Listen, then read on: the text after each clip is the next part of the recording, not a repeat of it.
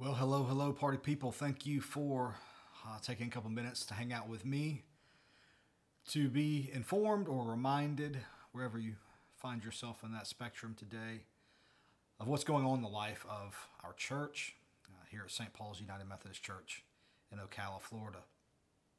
First and foremost, one of the things I've meant to say the last several weeks, and I probably should have said from the very beginning,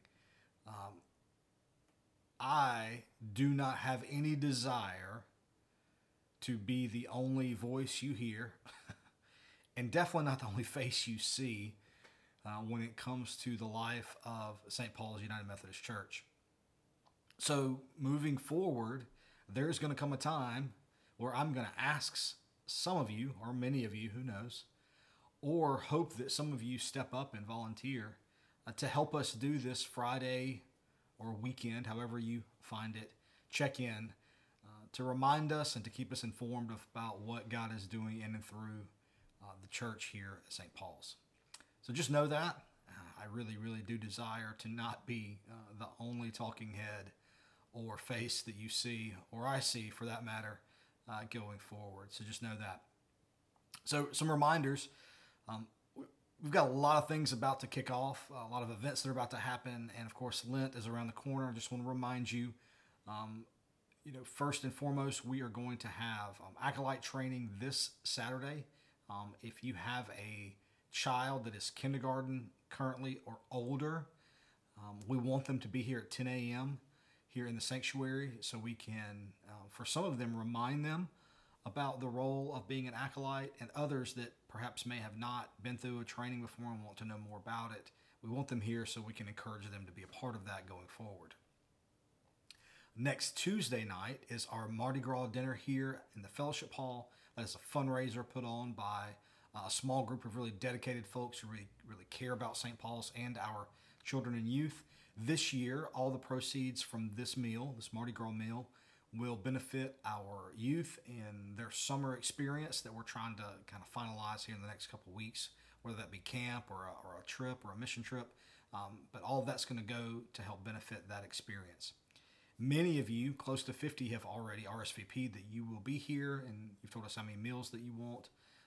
But we have just a couple more meals available. So if you are kind of on the fence and you want to be a part of that, please go to our website, spocala.org.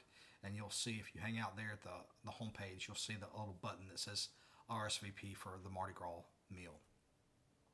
And also, next Wednesday, of course, as we've been talking about for some time now, will be Ash Wednesday.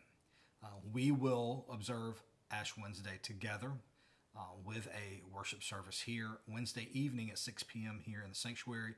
I pray that you, I pray that you've already made plans to be with us. If not, I hope that you will. I cannot think of a better way to begin the journey of Lent.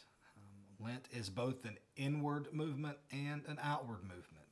That will kind of, you'll learn more about that as we kind of move into Lent together. That will be kind of the focus, especially during our Sunday morning worships during Lent, about observing both the inward work and what it produces in the outward journey that we go on during Lent, seeking to be mindful of all the things that come up when we are faced again with the overwhelming, magnificent, beautiful, and yet very sorrowful reality of what Christ endured, with the hope of resurrection that comes on Easter morning. So lots happens during Lent, and I don't want to get into it on this video, but I pray that you will consider being a part of Ash Wednesday as we seek to begin this time together with purpose and intention.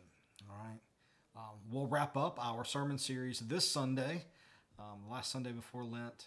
We've been talking, as you are probably aware, about not all, but some of the things that need readdressing, some of the status quo realities, or quote unquote normal things that we fall in the habit of in church, not just at St. Paul's, but in church in general, and how reassessing those things, bringing them up to the surface and saying this cannot be the way it was